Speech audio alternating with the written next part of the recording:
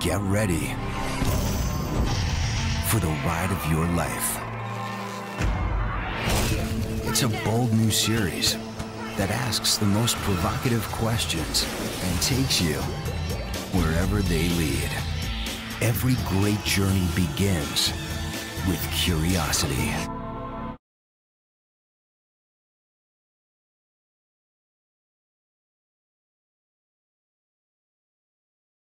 The first thing to consider is that not everyone can see the moon at once. We could gather everyone in one spot. Instead, let's just pick a time when the moon is visible to as many people as possible. Since about 75% of the world's population lives between 0 degrees east and 120 degrees east, we should try this while the moon is somewhere over the Arabian Sea. Let's pick a quarter moon instead, new moon or full moon, so we can see the effect on the dark side. Brightness aside, an ideal time would probably, when the moon will be high in the sky above Mumbai and Islamabad. At that point, the moon will be visible to approximately 5 billion people, most of Asia, Europe, and Africa, about as many as can ever see it at one time. Here's our target. The typical red laser pointer is about 5 milliwatts, and a good one has a tight enough beam to actually hit the moon, though it'd be spread out over a large fraction of the surface when it got there. The atmosphere would distort the beam a bit, and absorb some of it, but most of the light would make it.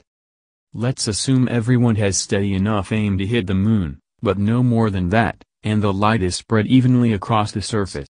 At half an hour after midnight, GMT, everyone aims and presses the button. Let's cross the fingers for the result. This is what happens.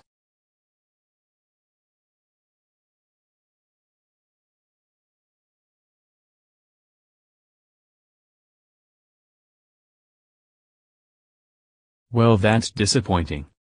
It makes sense, though. Sunlight bathes the moon in a bit over a kilowatt of energy per square meter.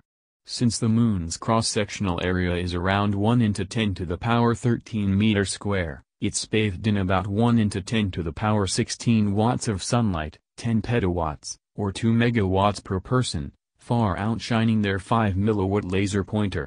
There are varying efficiencies in each part of this system, but none of it changes that basic equation.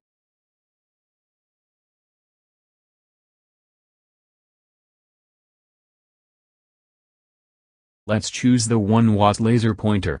It costs around $300. So suppose we spend the $2 trillion to buy 1-watt green lasers for everyone. In addition to being more powerful, green laser light is nearer to the middle of the visible spectrum, so the eye is more sensitive to it and it seems brighter. Here's the effect.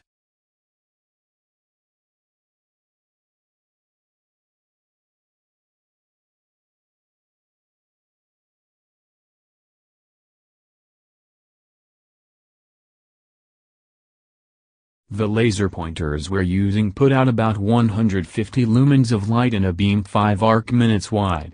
This lights up the surface of the moon with about half a lux of illumination, compared to about 130,000 lux from the sun. Even if we aimed them all perfectly, it would only manage half a dozen lux over about 10% of the moon's face.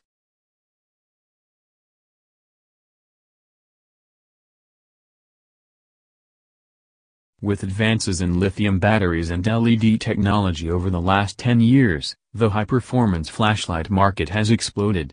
But it's clear that flashlights aren't gonna cut it. So let's skip past all of that and give everyone a night sun. You may not recognize the name, but chances are you've seen one in operation. It's the searchlight mounted on police and Coast Guard helicopters. With an output on the order of 50,000 lumens. Here's the effect.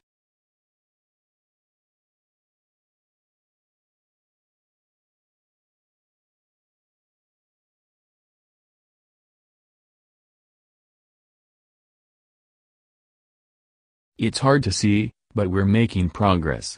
The beam is providing 20 lux of illumination, outshining the ambient light on the night half by a factor of 2.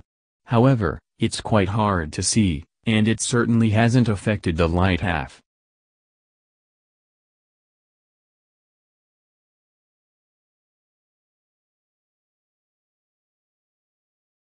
Let's swap out each night sun for an IMAX projector array, a 30,000-watt pair of water-cooled lamps with a combined output of over 1,000,000 lumens.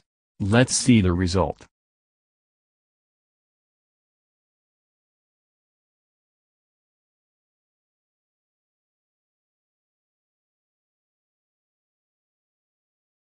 Still barely visible.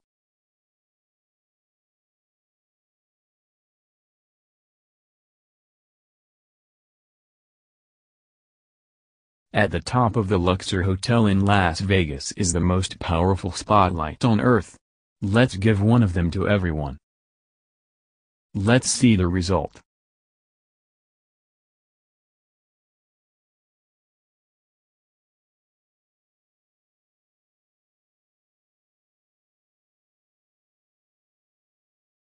Oh, and let's add a lens array to each so the entire beam is focused on the moon.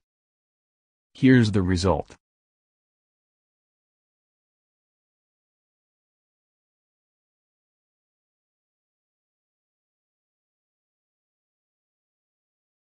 Our light is definitely visible, so we've accomplished our goal. Good job, team.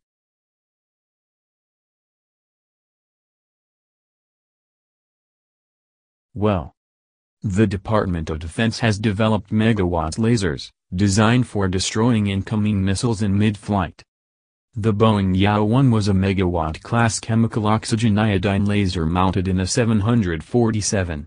It was an infrared laser, so it wasn't directly visible, but we can imagine building a visible light laser with similar power. Let's give one to everyone. Here's the result.